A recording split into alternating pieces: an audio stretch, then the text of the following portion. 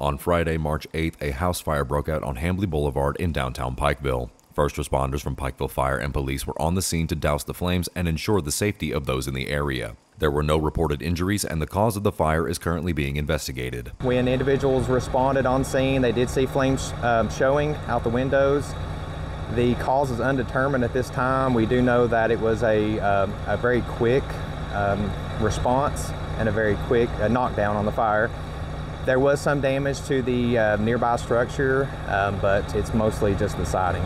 So it looks like we're working on overhaul behind us at this time, so crews will be here on scene for a little while longer.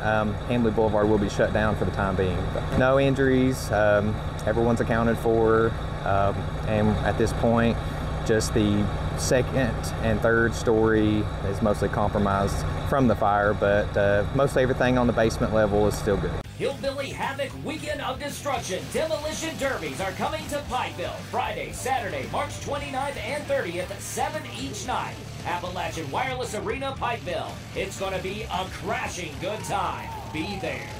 Each member of Pikeville Fire Department is well trained and prepared for scenarios such as this. A large team effort was required to prevent any further damages. This fire was about what we expect as far as when a home is unoccupied. So mostly waiting for someone to call or see smoke. So it does usually get a pretty rapid fire development and fire growth. So it's pretty typical of the types of fires we've seen in the past, but just lucky that it was close to our responding stations, and it was a good time of day for an all response. Well, of course, any fire has its hazards, but we train for this on a daily basis. So everybody handled their stuff in a very professional and aware response. So, I mean, we do accountability. We make sure everyone is accounted for when we go in. And as far as the command structure and everything, response on scene, it went flawlessly.